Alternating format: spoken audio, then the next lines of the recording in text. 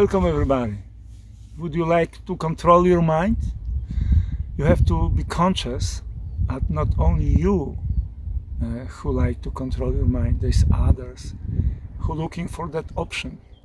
All this advertising system working special way to catch your attention and control you that way so you buy the product.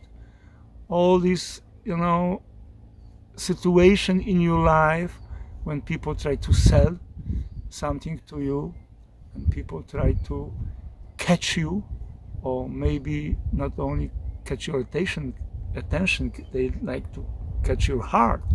They like to control that potency which we call as the mind. Mind contents is that which you need to see.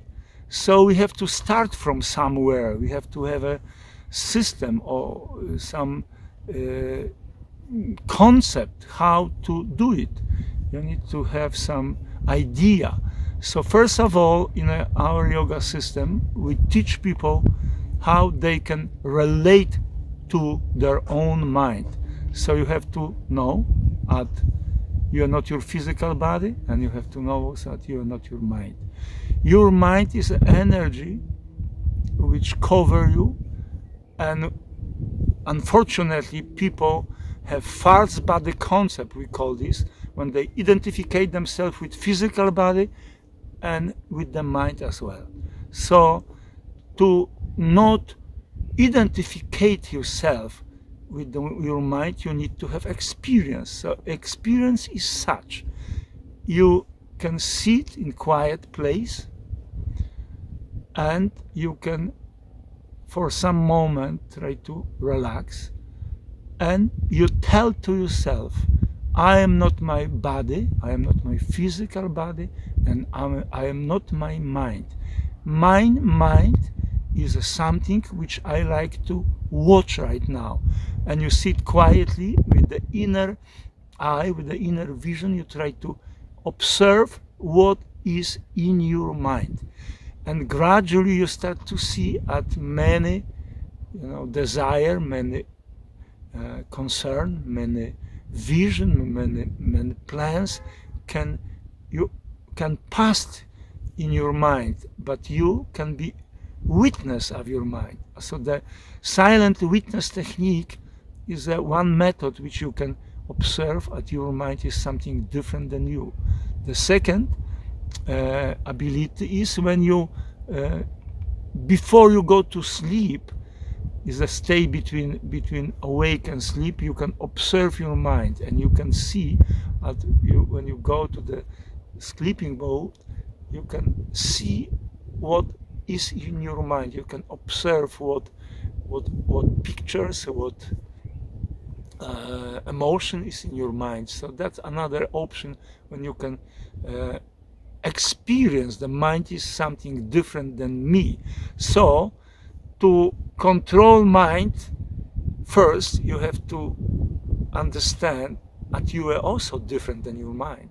So the mind is something which you possess. You can say, I see a picture of my lady, she left me and I couldn't get out of thinking about her. So this is something which we experience at our mind, something stuck, which our desire is indifferent, and the mind is still keep that picture or that emotion.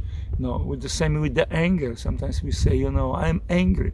Actually, the self-realized person who I am not my mind, say, I observe and I experience the anger in my mind, but I'm different than my mind. So I choose, I go with that anger and I do something stupid, or I let that things go.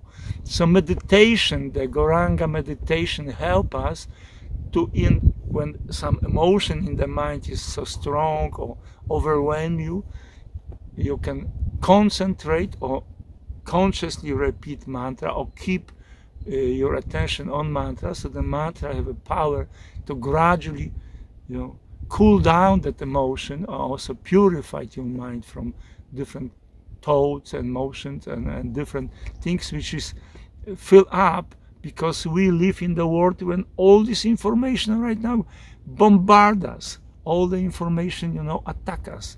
So we need to learn how to purify our mind, and also we need to learn how to take our concentration from that which mind give us, or mind propose, or mind demand, and put on mantra, and that way we build up the inner muscles, so in any moment in our life we can take our attention and not be effective with that things which in the mind.